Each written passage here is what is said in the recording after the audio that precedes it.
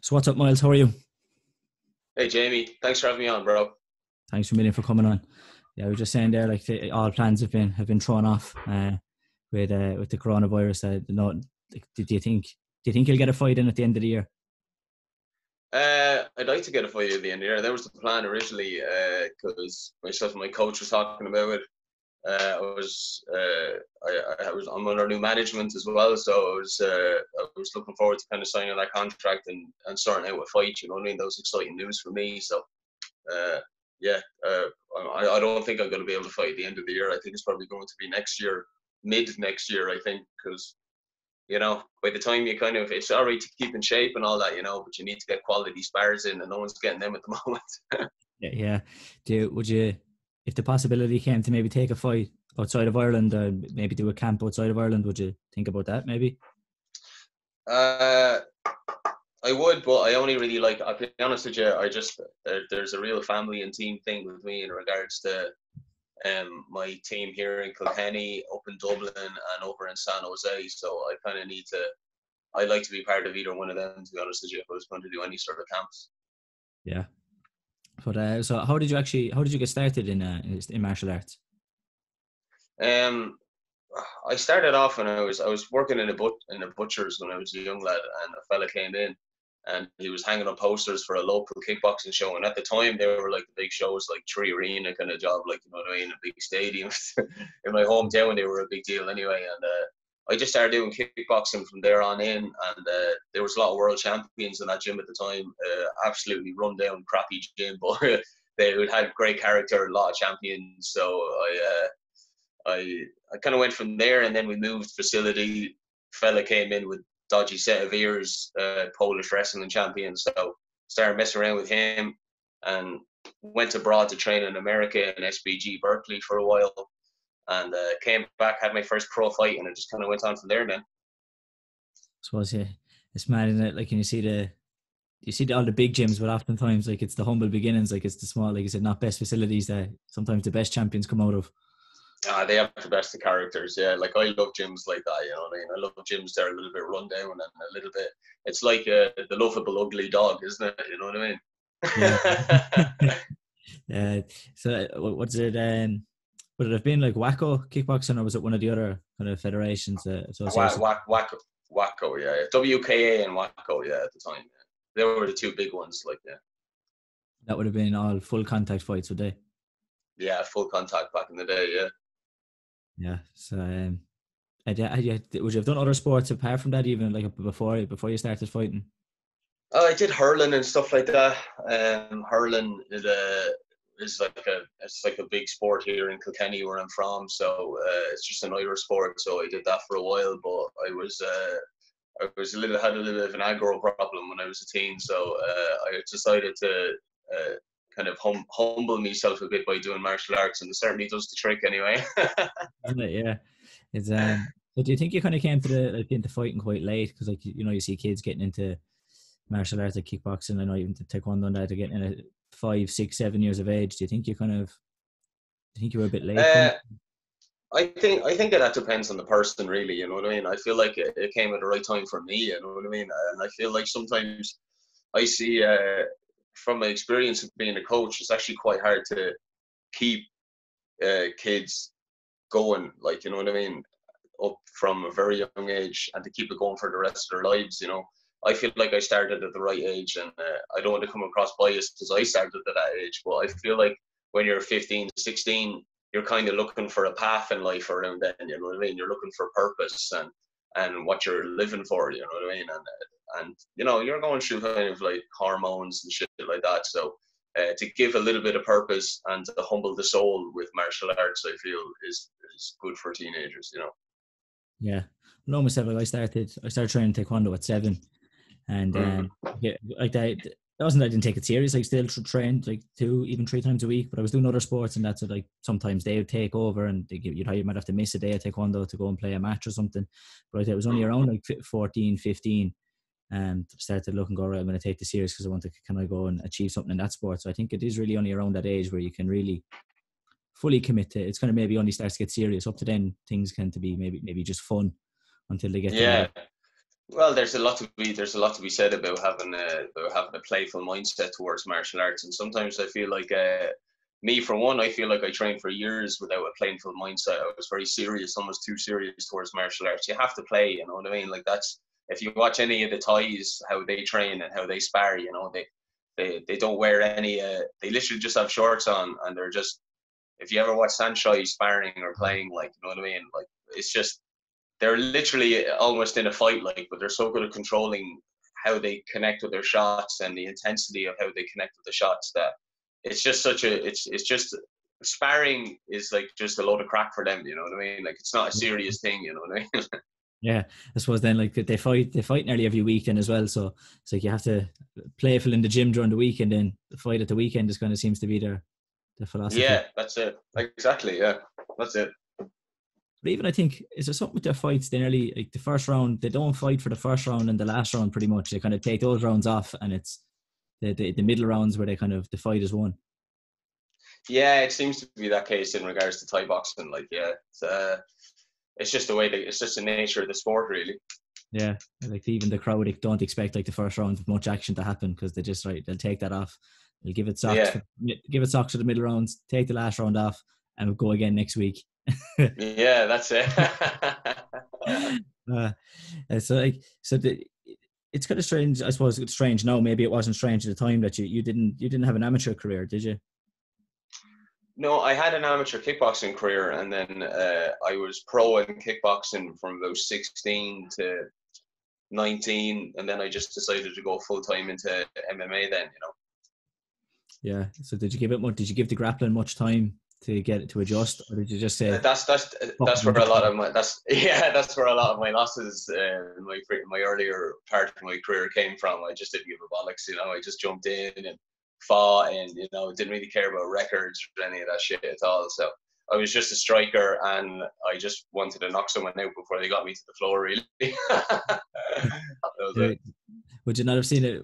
Were you maybe not thinking of it as a career at that stage? Like you said, like weren't worrying about a record. It was kind of just jumping in and being competitive. It was just jumping in and just having the crack and being competitive. That's exactly what it was. I just really love the feel of competition. I still do. I love the challenge of competition as well. Still, it's the same feeling. Like competition, the how you deal with competition is what counts. I still love it. Obviously, there's different. There's a little bit more mental energy that needs to be put into something like a fight in a big stadium as opposed to fighting in like a tournament-based competition or in like a small hall or something like that. But the jitters are the same and the feelings the same. Yeah. So like, were you working in the butcher's long way? Were you trying to balance that job with training from long, or did you pack in that job? I packed that in. Like I never cared about the money. Like, you know what I mean? I've always been like that. I lived broke for years, and I just like, look, I'm happy doing martial arts. I don't care if I make money at it or not. I just like doing what makes me happy. You know what I mean? And eventually, I ended up making me money, and because I made a bit of a name for myself as a martial artist, really, and started helping others through my coaching and personal training, and I was lucky enough to make a living out of it. So yeah, that's I think that's a common theme as well, isn't it? Between guys, it's not you have to nearly give those years of being broke to, and then eventually the money might come. Yeah, that's it. I can thank the government for that on the dole for the government's payroll. Yeah, they looked after me. It seems to be the thing at the moment with this coronavirus, anyway. Yeah, that's it. Yeah, exactly. Yeah, 100%. Sure, like fucking hell, everyone's in the same boat, aren't they? Yeah. So, but like you fought a lot of top promotions then. Like most of the top promotions in Europe, you've had a crack off of. Yeah, Cage Warriors, BAMMA, Bellator, name a few. Yeah. Yeah. Do you have a preference like on which ones you preferred? I really enjoyed my time on BAMMA, actually. I loved my fights on BAMMA, I have to say. I really enjoyed it. I think they treated me very, very well. Never had, like, they always wanted to promote me as well. Jude was always very good with promoting me, Jude Samuel, you know what I mean? He was very, very good. He was always kind of fond of me as well, and I was fond of him, and we had a good relationship. And I actually really enjoyed. I think I enjoyed my time in BAMMA the most. Yeah. Yeah, I remember they used to put on some good cards even in the Tree Arena and stuff. I was was at one myself. Yeah, they did. A couple of my buddies were at a couple of cards up there as well. So, and seemed to be good nights. Very good nights, yeah. In fairness, like they had some fantastic cards, like great fights. Yeah, like I think the one I was at was the one where it was Kiefer fought. I think it was maybe the co-main, and he got the big cut, and there was a great atmosphere there, like for a card like that. That was a bit wild. Don't mention his name on this podcast. No worries, we get into it. I'm only messing. Always a love. I'm sure. So who did you start your MMA training with then? Were you straight away with it's Andy Ryan you're kind of with now? Is it Team Rhino? Yeah, I started off just doing my own thing, to be honest with you, making it up as I went with my friends. And then John Kavanagh kind of met into John Kavanagh. We got talking, ended up moving in with him, trained there for a good while. And then I left SBG, and then I went over to train with Andy Ryan. He was the natural choice for me straight after, because they're the two biggest teams in Ireland. You know what I mean? It's Team Rhino and SBG. So it's one or the other, really. Yeah. So then, as you said, you went to AKA. Was that kind of in between, going between your time with John and Andy, or had you trained with Team Rhino already before you went to AKA? Oh yeah, I was training with it was after the Norman Parke fight, because I got wrestle fucked for about 3 rounds. I was the striking fine. I was out striking Norman easily enough, you know what I mean. But his wrestling's very good. Like, he's good at what he does, you know what I mean. He's good at grinding out fights and grinding out wins. That's just what he's good at, you know what I mean. So and it was the second time I lost to Norman as well, so it was a little bit kind of like, all right, I've had enough of this shit now. I'm going over and I'm going to go through an absolute bucket load of suffering over in a good wrestling camp in America, like, you know. So, and I'm going to embrace it, and I'm going to learn, and I did, like, so. That's kind of where that came from, you know, the idea to train. And it wasn't AKA in particular. I first actually asked to train. I asked my teammate first about TriStar. And I was like, oh, you know, it's fucking freezing over there. I'm sick of the cold weather in Ireland, you know. So I said, then I said, oh, what about Jackson Winks? I sent a few emails there. And I was like, oh, you know, there's a lot of domestics going on in that gym at the moment, from what I've heard, like, you know what I mean? And then I messaged fucking that Henry fella, whatever his name is, Henry Huft from Hard Knocks. And he was like, oh yeah, no problem. It's $250 a week to train here. And I went, what? You're fucking joking me, aren't you? I'm coming from fucking Ireland, you fucking tight arse bastard. I'm a fucking pro fighter, you know what I mean? I'm not over there like you know what I mean? Like, I'm over there to learn, and I don't mind paying me fees. Of course I don't, like, you know what I mean? But there's taking the fucking piss as well. I was like, no way am I going there anyway. Yeah, so jeez, it's $250 a week. This time I was thinking I'm a millionaire. I went up to and then I messaged AK. They were very polite, very straightforward. I loved the idea of the wrestling that was there with DC. I loved the fact that Javier Mendez was a world champion kickboxer previously. That's what I was all about. So I was like, I love kickboxing. That's where I come from. And obviously I want to improve my wrestling. How can you get better than DC, you know?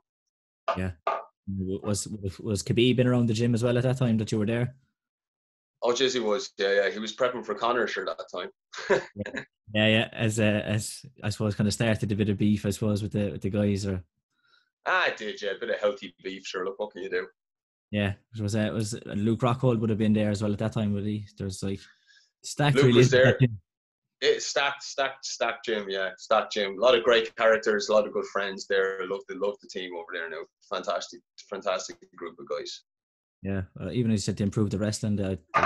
What I hear is they even have a lot of like Olympic level wrestlers that just come in and out of the gym for some wrestling. So they do, of course. They have a load of it. And it's a big circulation. Like, I got to spar with Cedric Doumbé on my last couple of days there. You know what I mean? And that was like, there's so many guys coming in and out there. Like, to train with Cedric Doumbé is a huge thing for me, because you know yourself, if you're into the kickboxing scene, like, he's a huge name on the scene there. You know what I mean? So even just there's a core group of guys, but there's a lot of guys that come in and come out all the time. So guys like that. So you're getting a lot of different fields as well as you're there. Did you enjoy the lifestyle over there, in California? Like you said, the warm weather and training. Yeah, I love it. Yeah, I love the lifestyle over there. It gets a little bit, what can I say? It's a little bit superficial sometimes, the whole lifestyle over there. It's very big and broad and big supermarkets, big bars. Like everything's big and better and shiny and then but if you look deep rooted in it, there's a lot of poverty and stuff like that. And there's something humbling about living out the country a little bit, or living in Ireland, you know what I mean? Where that's kind of, it's not really the way it is there here, you know. So I do love it out there. Don't get me wrong. Like each different country has their pros and cons. But for me, a little bit, yeah, I can deal with a few months, but I'd miss home, you know. Yeah, back to the Irish soil to humble you down a little bit, keep you on the ground. That's it. The Irish won't be long telling you what's up.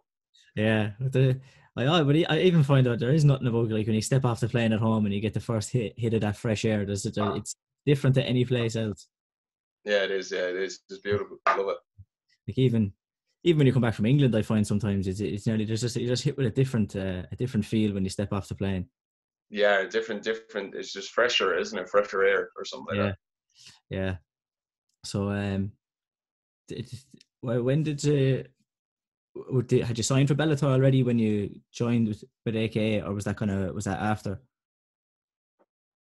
Yeah, I signed with Bellator before I went over to AKA. Yeah, so I was like, right, that's another reason why I'd like to go across here and really like step up my game a bit, you know.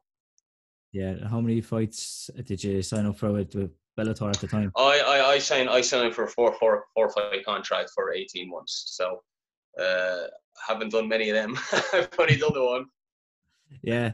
Was it injuries? I know there was a cancellation in there as well. Was it mostly injuries that has kept you out? A couple of disagreements. First off, with the matchups, I was told to, you know, like for me, there was a lot of marketing involved for me. I gave Bellator kind of like what any promotion would want: a lot of beef, a lot of traction with the fight with me and Peter. Kind of unintentionally, to be honest with you, because I was only speaking the truth, like, you know what I mean. And it was just a coincidence that I was over there, so I was like, oh, well, if we can get a bit of marketing out of this, that's great, and I'm sure that makes Bellator happy. So, I felt like I gave them a lot in regards to that. Peter didn't have to do anything really, only just kind of be Connor's training partner, you know what I mean? So, I felt like that. After winning the co-main event and not getting an interview after and all that, I was like, okay. I was full sure I had my hopes, so, and I made the assumption, so it was my fault to make the assumption that politics weren't going to come involved with it, but that I was going to get a good fight and be on the main card, you know what I mean? But, you know, Jude, you know, rang me, and like Jude's a good guy. I do like Jude, but he's working for Bellator now, and they obviously are very well tied in with SBG and John Kavanagh, because even though I felt like I gave him a lot of value in that fight, they wanted to put me down on the prelims with my teammate Redzer. Give me a guy who was coming off a 5-6 year layoff, who was from SBG, who was also a very good fighter. I knew him, I trained with him for a while. And I was like, hold on here, you know what I mean? How can I win a co-main event at Bellator and get disrespected by not getting an interview after the fight? And then on the next card, you're giving me a lose-lose situation, you know what I mean? I'm like, so, no, I'm not doing it. And then I got desperate and I called out Kiefer online and he agreed. And then I was like, oh, why did I do that? Because, like, at the end of the day, Kiefer isn't on my level, you know what I mean? Like, he hasn't even fought on lightweight. Like, he lost his last fight, in my opinion, you know? And it's a win-win for him to fight me. Like, I'm a much bigger name than he is, like, in regards to fighting status, you know? Like, and coming off a big win against his teammate, Peter. Like, you know, I'm not going to give him that, like, because it's not about money and it's not about fame on Instagram and fucking social likes for me. It's about, because I love to do it. I come from humble backgrounds, you know what I mean? So, like, I do it for different reasons. So I'd rather not fight if I feel if it doesn't sit well with me, like, you know what I mean? Especially when, you know, if I was coming off a loss, I'd fight.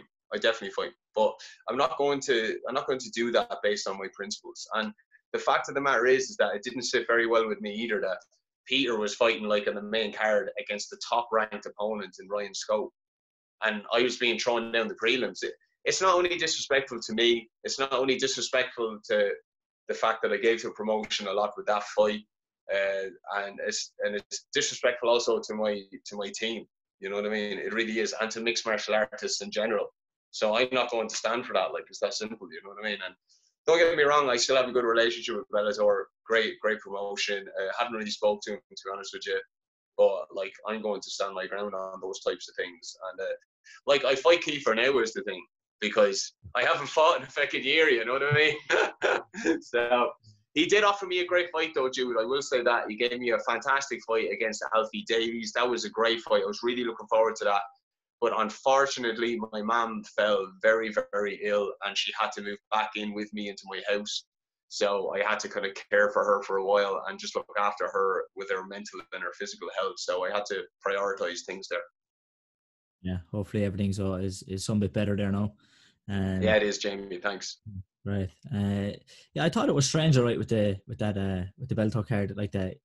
Just seeing Peter had lost, like, to yourself, and then was like fighting a highly ranked guy like Ryan, so high up the card. You would have thought maybe he would have dropped back, but yeah, I thought it was a bit strange. All right, I think a lot of people. That's yeah, straight up politics. That's all that is, and I think everybody knows that too. It's not. You know, it's obvious like what's going on like in there. You know what I mean? Yeah. Did you expect the beef to kick off the way it did? Did you expect it all to kick off kind of the beef? I suppose the way it did after you went and trained in AKA and that kind of stuff, and that you were being asked. Yeah, well, I wasn't focusing on it at the time, but when my good friend Pedici kind of we were talking about it, you know what I mean, and I was like, geez, you know what, there is actually a bit of a great marketing and interview here, like, you know what I mean. So I loved, yeah, sure, look, I'll just speak my mind on it and we'll see what happens. Like, and like, I knew that SPG lads, certain guys within the, you know, the Conor, the guys who were close to Conor, the kind of the clannish kind of guys, they're very much so sensitive to anybody saying anything about Conor, you know what I mean, or anything like that. So I knew they get upset. You know, I'd hurt their egos a little bit by telling the truth. And I knew John wouldn't say anything. John's very cute, like, you know what I mean. His butter wouldn't melt on online and social media, so he wasn't going to say anything. But I knew I'd hurt the lads all right, and I knew the keyboard warriors would be out too. Yeah, so like you said, though, it's what it needed. It definitely like it made for a good watch. It was good. It got some good traction, and it had me excited for the fight. It was good. And there was a savage atmosphere that night in the Tree Arena as well. Oh Jesus Christ, unbelievable! It was unbelievable. It was the best night ever to come out of Ireland. Now, I have to say that, and the UFC fight night. Yeah. Yeah. I know. Obviously, you were. I think you would have already. Were you already in the cage when because Peter obviously had a savage walkout? Were you already in the cage at that point? I can't fully remember. I was. Yeah. Yeah. How did you kind of soak that in, or were you kind of more focused on? I know it was for the other guy, like, but did you take any notice of the crowd and the atmosphere? Did you were you more focused on? Years ago, that would have affected me, and I would have been focusing on the crowd and the magnitude of the event. But I'm all tunnel vision now. When I get into the cage, you know, I'm only focused on what I'm going to do, and that's it. You know. Yeah, because was there some good satisfaction after getting the win? Because I think, like, after the initial kind of interview you did, I think it was mostly Peter was doing most of the talking, and you were kind of maybe seemed more focused on the fight, and so there was a bit of satisfaction then when you got to win that one. Yeah. Oh, Peter was doing a lot of talking, but Peter is like, you know, I knew I beat Peter, like, you know what I mean. I'm a terrible matchup for him, and I knew he was going to get emotionally invested into the night as well, like, you know what I mean, because he just was. I understand the type of fighter he is. Like, anyone that's in that little circle is emotionally a little bit on edge, you know what I mean. So you can't bring emotions into a fight, and they'll last for a while. They'll look after you for a while, and they'll get you to where you need to for a certain amount of time. But in the long run, they'll catch up and they'll bite you in the hole. Like they bit him in the hole that night, and they'll bite Kiefer in the hole too, and they'll bite James Gallagher in the arse as well. Yeah. Do you think the kind of politics has kind of come into the type of fights you're kind of seeing on the Bellator cards? I think like that. I'd like to, for me as a fan, I'd like to see guys like James Gallagher and that stepping up maybe against some higher opposition. Do you think it's kind of politics that it comes to Ireland and maybe Of course aren't at the level? Of course. Like, it's, everybody knows, right? If you don't understand, if you can't see that they're getting handpicked fights, then you're not a real mixed martial arts fan. You don't know the ins and outs of martial arts. If you can't see that they're getting handpicked, sure, because the second they fight anyone half decent, they look average or they just lose. You know, simple. Like, that's it. Like, Peter was even very lucky to beat. It was a fantastic comeback. Now, that was a great fight. Fair play to him. He showed serious fucking heart, and it was a great stoppage. But he was lucky to get it. Yeah, it was that choke was in tight there for a while. Yes, he was getting bet up bad, man. And do you think it's any then surprise, like you said, John is obviously maybe close to the guys who are doing the matchmaking in Bellator? Do you think it then maybe it's not a surprise that there hasn't been many guys from that gym to make a push for the UFC? More so I don't think they need to. I think they're getting paid. I think they're getting paid better than what they would in the UFC. But do you think that's the only reason? Like, I think maybe a couple of years ago there was the push of the allure of having a UFC champion in the gym and UFC champions in the gym. Do you think that's gone and they're happy to push and go? It's gone now. That yeah, that's gone. People don't care about that anymore. You know what I mean? People care. At the end of the day, if I had to choose between Bellator and the UFC, I'd probably pick Bellator. You know, if I had to pick, like, at the end of the day, you fight for the love of it. Of course, like if the UFC did come to me and they said, "Look, you want to fight?" Of course, I'd fight for them. Just to say that I fought in the UFC, that's great. But if you were looking at it from a money point of view, Bellator much better. Yeah. Would you say that even for maybe younger guys coming through, like, would say if you're just starting off, would you say take the Bellator money even early, or maybe take on maybe, I don't know, a promotion like Cage Warriors, or like maybe something like BAMMA at the time, take maybe a little bit less money to in the end push for the UFC? Oh, of course, you have to do it for the love of the sport. For me, I was always content for whoever came knocking first between Bellator and UFC. I see them very much so on the same wavelength, like, you know what I mean? So for me anyway, I feel like I was happy with Bellator, you know what I mean? I was like, look, I'm delighted to fight on a promotion at this level. And I was very content with that, like, you know what I mean? Yeah. You've also been a bit like you said, like with Alfie Davis, there's been a little bit you've been unlucky with kind of pullouts, because am I right that you had like fight scheduled with likes of Reese McKee and a couple of other guys at that level? I did. I had a very unfortunate rib injury coming up to that. Like, you know, I was sparring up in my good friend's gym, Mark Casserly's, and they had some guys from Lionheart down there at the time sparring, and you know, when like they were fighting on Cage Kings in like 2 weeks' time, and this lad who was like, you know,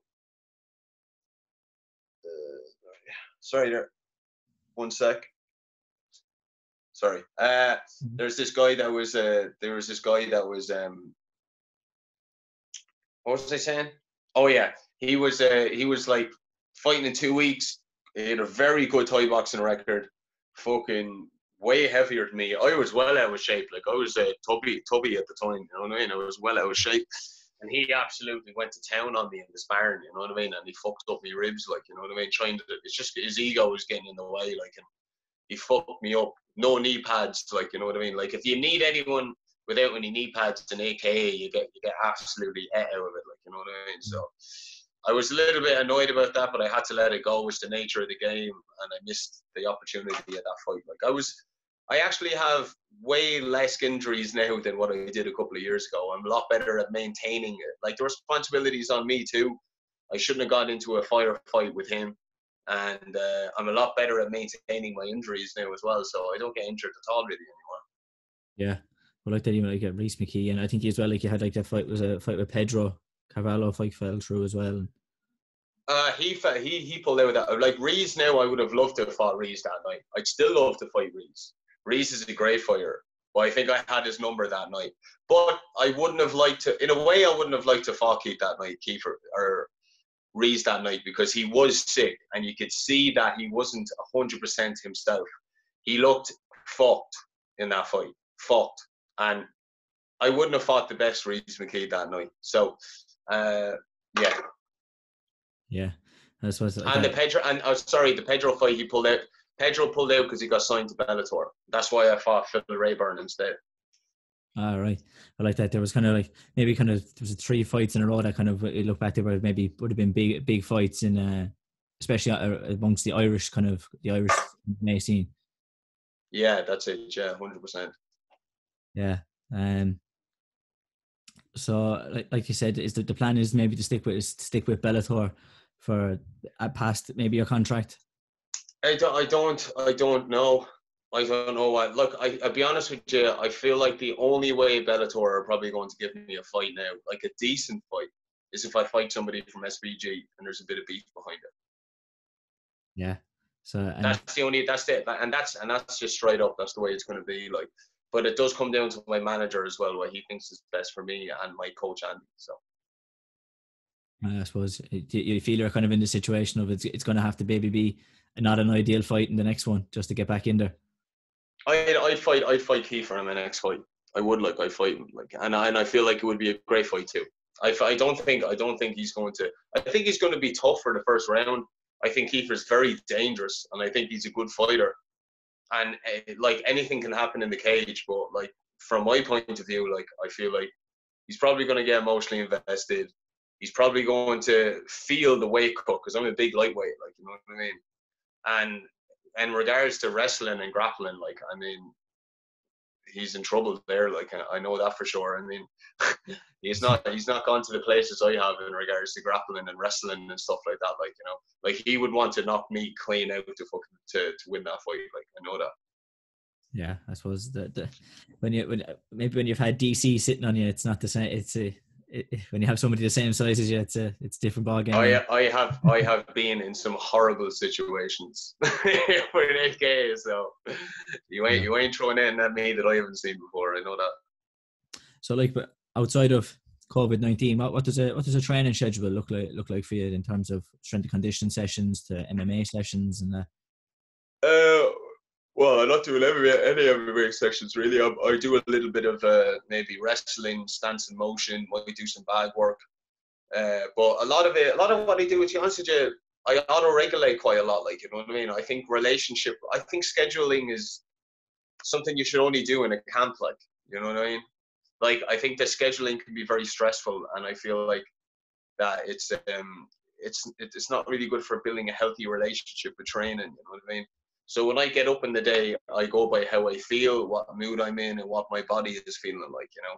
But generally, my day would revolve around a run and some strength and conditioning. Like, but the strength and conditioning isn't like, you know, it's obviously sports performance based. You know, I do a lot of like heavy stuff, the plyometric stuff, tie it in with unconventional training like kettlebells and some conditioning and isometric stuff. You know what I mean? And I do between 3 to 5K most days, you know what I mean? So that's a great, like, I love running. Like, running's great mentally for me, like, you know what I mean? I feel like it builds up a lot of mental resilience. I feel like if you're not running, there's a big difference between me when I run for a fight and when I don't, you know? Yeah.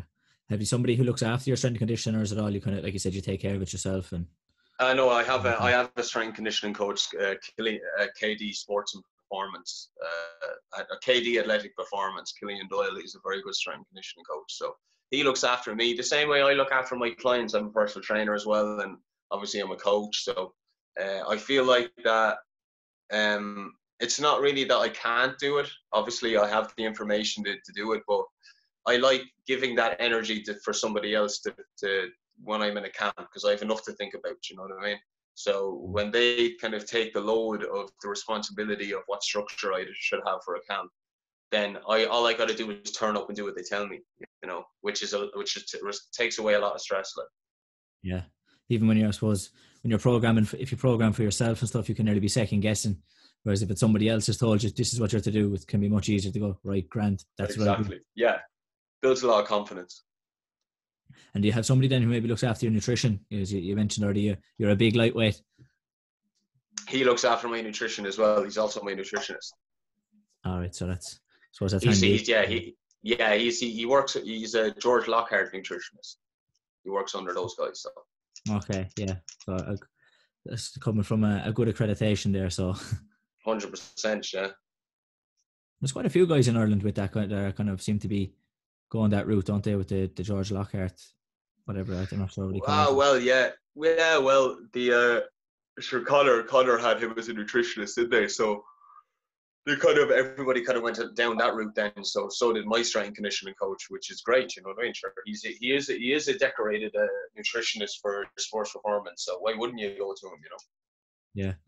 So then, in terms of like your coaching, have you been coaching for long, or is that something you've only last couple of years? Or no, I've been coaching since I started martial arts. Like, you know what I mean? Pretty much, like, you know, because look, it's just one of those things that I kind of had to help people along the way with what I was doing. You know what I mean? Because everybody, well, nobody really knew what they were doing from the very start. So like everybody helped each other out. So in a way, by helping each other out, we were coaching each other along the way. And sure, then it just, nobody else teaches martial arts where I'm from, you know what I mean? Not to the level I'm at anyway, you know what I mean? Or to, you know what I mean? Or have the contacts that I have, like, you know what I mean? So, like, of course, I have to be here for any local young lads that want to do martial arts, like, you know what I mean? That's what the game is all about for me, you know what I mean? And yeah, I love competing, but I don't do it for selfish reasons. I do it to inspire other people and to care for other people too. So, have you found a different buzz from coaching fighters to stepping in yourself and getting a win yourself?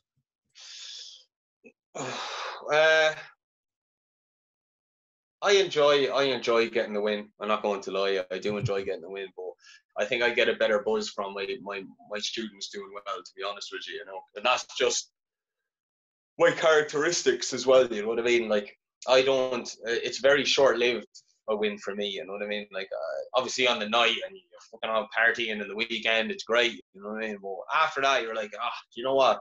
It's a lot more fulfilling to give to others and to support them along their way all the time. So yeah, and I coach taekwondo myself, and it's harder when you can't. It's not like playing the PlayStation where you can press the button and they'll throw the technique that you want them to throw. It's, you know, you have to put in the preparation and build, like you said, build the skills into them and give them the knowledge to be able to pull out the right shots at the right time. And you kind of have to take the back seat then, and so that adds a different fulfillment then. You do, yeah. You're happy for others. You're just happy for other people. Like, you know what I mean? They're a product of your coaching, like, you know what I mean? And whether they win or lose has ultimately an effect on you too, you know? Yeah. So, and is the gym that you're kind of, is that an MMA gym, or is it mostly kickboxing, or are you? No, it's mainly MMA and BJJ. I come from a kickboxing background, and I have good kickboxing prospects. Like most young lads to come to me would be striking based. Trying to get people to do the wrestling and BJJ, like, it's a harder route when you come into it from striking, you know what I mean? It's like, I'd much rather, this isn't going to be the way for a long time unless you're from America or Russia, but like, I'd rather young lads come from a BJJ, or I'd rather them come from a wrestling base, if I was being completely honest with you. If they came from a wrestling base, they'd be fucking sorted for MMA, you know. Yeah. But it is more difficult to teach, you know what I mean, strikers to be grapplers, you know. It's hard. Yeah, it seems to, like, you know, I just like UFC, and you look across a lot of the champions, it's wrestlers who have a bit of boxing, and you can get quite far. Yeah, well, sure, look, a pure example of that was Conor versus Khabib, you know what I mean? Conor's an amazing striker, and I still think he's the only one that can beat Khabib, but I just think that the wrestling's going to get him no matter what, you know. Yeah. You wouldn't fancy Tony's chances against Khabib? No, No, I think it's going to be.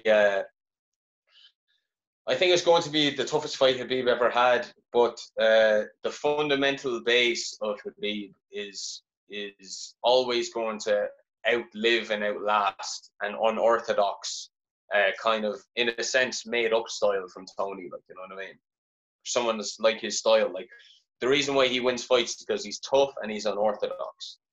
But the fact of the matter is that, you know, there's no real structure to that. Like, you can't beat fundamentals. Like, you know what I mean? It's that simple, you know what I mean?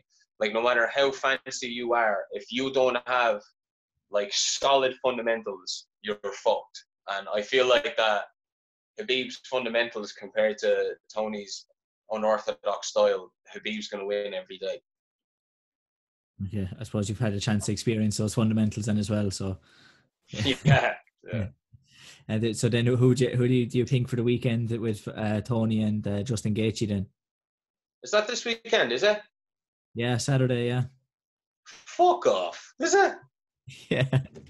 It's just Jesus Christ, man. I don't be I'm really I don't really follow martial arts. You see, like, I was being honest with you. You know what I mean? I'm terrible with keeping in the loop with all that type of stuff. Like, so. Fucking hell, that's interesting. If I had to say, I'd say fucking Tony, to be honest. Yeah. I was meant to train with fucking Justin Gaethje as well, to be honest with you. My manager rang me while I was over in AK. He invited me to go over and train with, because I was training with a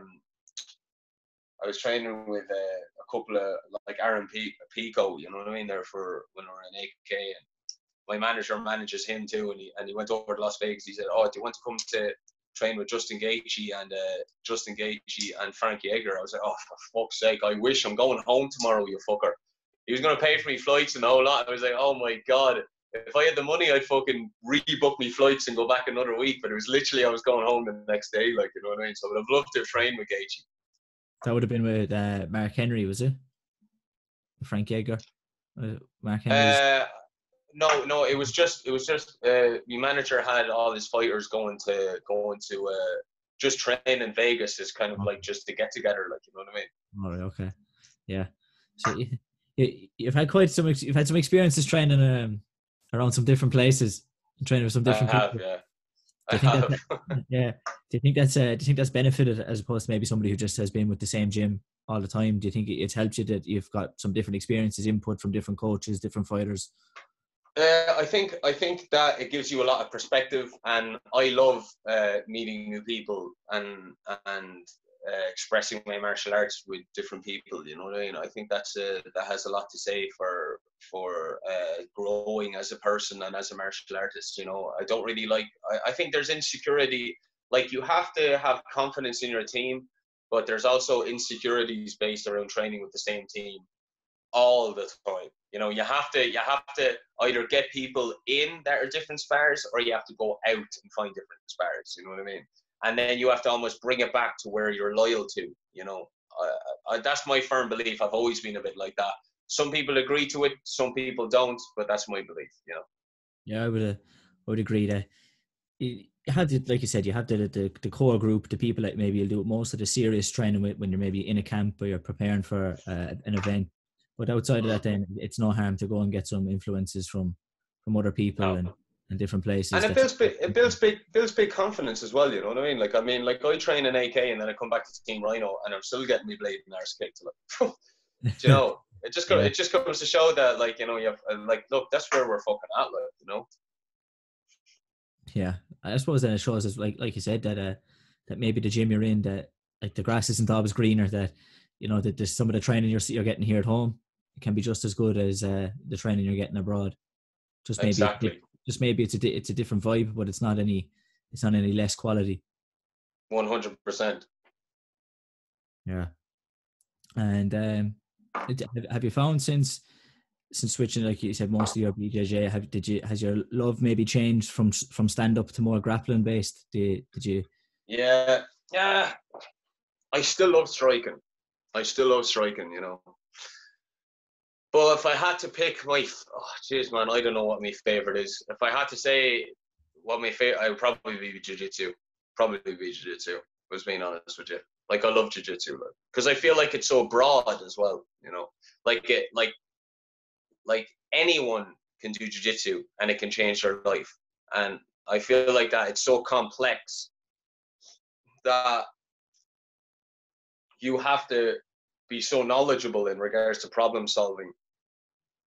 And you can really mold yourself into a certain jiu-jitsu fighter, you know what I mean? Same as you would for an MMA fighter, you know what I mean? Stand up or wrestling. But for me, I love jiu-jitsu, you know.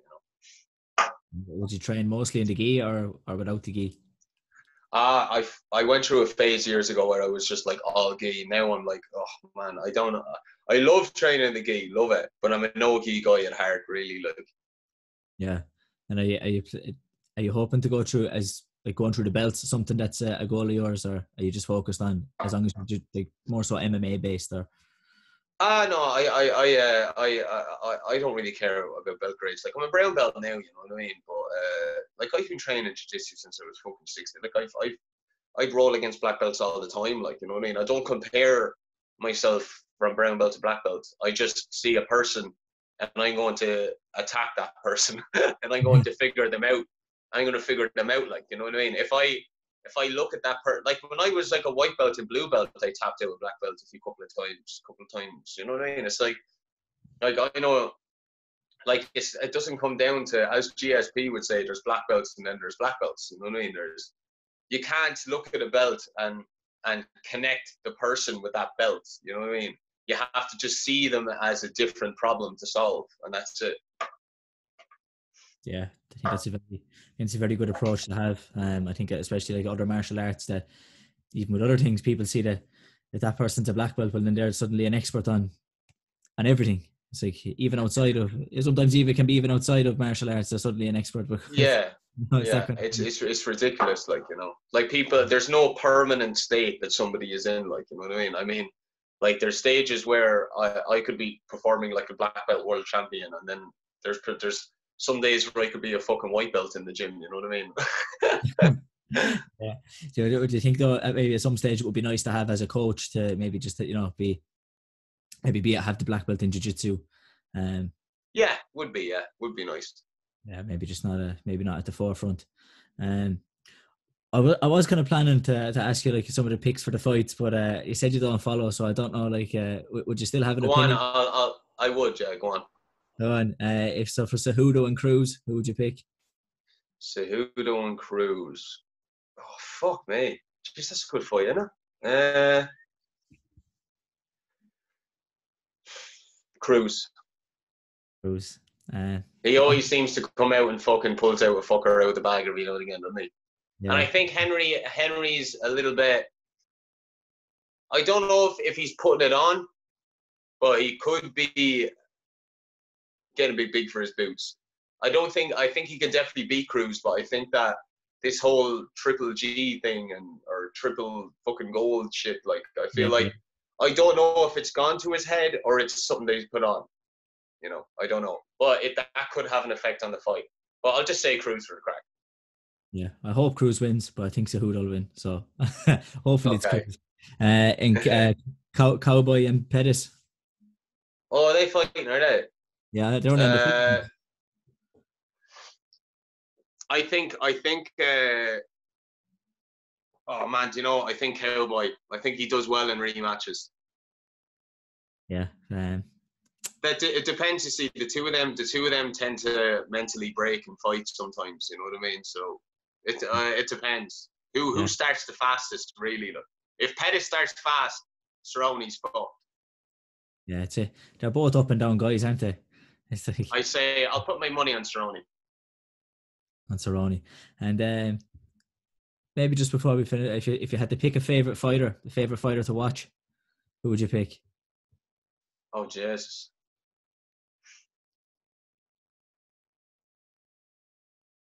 Fuck. GSP. Yeah. Would you consider him the greatest of all time? Yeah. I think that he's just so tactically beautiful to watch, you know what I mean? And he is for me, I don't really like putting people on pedestals. I like kind of just seeing them for what they are, and not kind of like being honest, having an honest approach towards people as opposed to seeing their credentials and that. But I can't help but be impressed not only at his credentials, but how he also approaches fights and how he's made himself a legend in the sport by being one of the most humblest people. Like, you know what I mean? Like, from what I can tell, he's extremely humble. He's a great guy, and he's just he's like Stephen Thompson, Wonderboy Thompson. He teaches kids on a regular basis. He's a pure martial artist. He's all like being nice to his opponents, just being a super nice guy. Like, that's, to me, is what martial arts is all about. You know what I mean? Like, this whole shit of going around abusing people, like, I just don't understand it. Like, you know, I don't because you have no idea how many people you're influencing by being like that. Like, you know what I mean? It's entertaining in a Kardashian way, but like, I don't agree with it at all. Like, you know what I mean? And that's one of the main reasons why I really like GSP. Yeah, he lives the life. And do you think some of that kind of maybe beef, that kind of like that the over and back, the shit talking is maybe what can give the sport a bad name? And 100%. You end up seeing guys I don't even like Joe Brawley. I don't even care. Go on. Sorry, go on. No, you go on. You're talking. You just see guys like Joe Brawley and that, like, writes articles in his column and stuff about how it's human cockfighting and all this sort of stuff, and it kind of it nearly only gives it a very narrow picture. He paints a very narrow picture of really what the sport is, and that really the sport is mostly filled with, you know, like that people, highly respectable people and respectful people. I think that it's a lot. Look, at the end of the day, you're always going to get egotistical guys that love smack talk in every fucking sport, and unfortunately, we're in a sport where if you have guys like that, which is obviously natural, we're in a game of fighting here, that it's going to particularly shine a bad light on us because it's fighting. You know what I mean? So you come across like, if we don't all stick together in being pure martial artists and taking the longer route and taking you know, the harder fights and building yourself up the ranks, but being nice along the way, then I feel like that it would ruin the sport, like, very, very quickly, to be let's fast track this and let's get people emotionally invested by being arseholes, you know what I mean? And saying whatever the fuck you need to say to get the money and get the fights and get the likes. I think like that's going to shine such a bad light in the sport. I think it's completely unnecessary. But I also agree with the fact that it's part of the sport also now, and it's not going to change. But it doesn't mean that I have to be happy about it. And if I had to say if there was a right way to build a fight, I'm not being biased here because it was me, but I'd say it's probably the way I did it. Because I was just honest about my situation. I was honest about what was going on. And that in turn upset a couple of people. And it so happened to upset people that are like well-marketed guys, you know what I mean? Because they're tied in with Conor. So like that was a win-win for me. I didn't break any principles of mine. I didn't give away any of myself, but I also got a big marketing fight. Like, great. Yeah. Like you said, yeah, I think it's better for the sport and all martial arts if there is that respectful element to it, and doesn't need to be the shit talk, because you don't see it like that. You don't see it in the maybe the ones that aren't mainstream. Like it's kind of because it's the business side and it's the money side. That's where you see it. Like outside of that, just if you just go a little bit deeper than that or behind that, you don't see that in sports or in the sport or in other martial arts. No, you don't. And I'll be honest with you, every time you do that, it takes away a little bit of who you are. You know what I mean? Like I've been guilty of that before, where I might say something out of character, like go, "Oh, fuck you," and push him, or you know what I mean. And afterwards, I'm like, you know what, man? That's just drained me so much just after doing that. Like, that's not me. What am I doing that shit for? You know what I mean? Yeah. Like, it takes something out of you when you do that. You know what I mean? It does, like that. It's a sign of your character. You know what I mean? So, like, yeah, like you might fast track to the bigger fights. You might get the publicity, you might get the money, but at the end of the day, the two biggest questions in life you have to ask yourself is, do you want to be somebody or do you want to do something? If you want to be somebody, you're probably going to not make a lot of friends, but you're going to make a lot of money. If you want to do something, you're going to keep to your principles, you're going to keep your friends, and you're going to stay who you are, true to yourself. I actually think that might be a good place to wrap it up. Actually, I totally agree. But I'd say thanks a million for coming on. I really enjoyed the chat. Really enjoyed it too, Jamie. Thanks. Yeah, like that, and hopefully, like, we'll get back to properly training. You'll get some fights in, and that's it. Back to normal soon. So thanks a million for coming 100%. on. 100%, bro. Thanks for having me. All the best. All the best, dude.